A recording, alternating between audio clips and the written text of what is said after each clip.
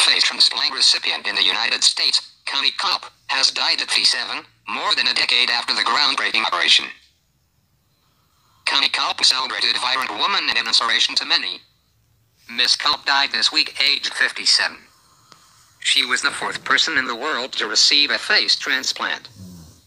The Cleveland Clinic, where her surgery had been performed in 2008, said Miss Culp died on Wednesday, U.S. time, at the Ohio Clinic of complications from an infection unrelated to her transplant. Frank Pepe, who is the chairman of Cleveland Clinic's Dermatology and Plastic Surgery Institute and was part of Miss Culp's surgical team, called her an incredibly brave, vibrant woman and an inspiration to many. Her strength was evident in the fact that she had been the longest living face transplant patient to date, Dr. Pepe said in a statement.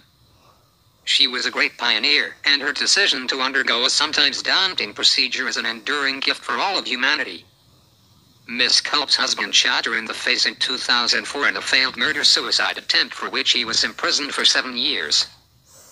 The blast destroyed her nose, shattered her cheeks, and shut off most of her vision. Miss Culp underwent 30 operations to try to fix her face. Doctors took parts of her ribs to make cheekbones and fashioned an upper jaw from one of her leg bones.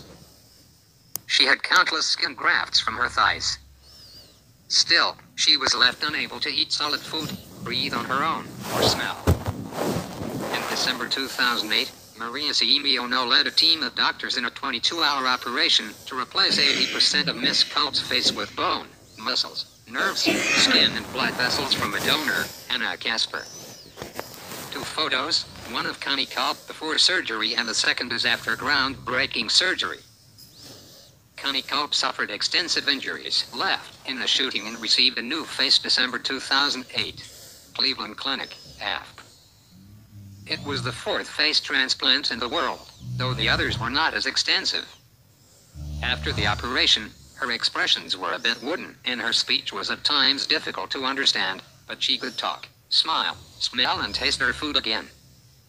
In 2011, Dr. Simeono said Miss Culp had a normal face after doctors refined the droopy jowls and extra skin they purposely left to make checkup biopsies easier. She's smiling, she's perfect. When she jokes, she kind of flickers her eyes. Her face is vivid. You can see emotions, Dr. Simeono said. Miss Culp made several television appearances and became an advocate for organ donation. 2 years after her operation, Miss Culp met with the family of Miss Casper, the donor, who had died of a heart attack.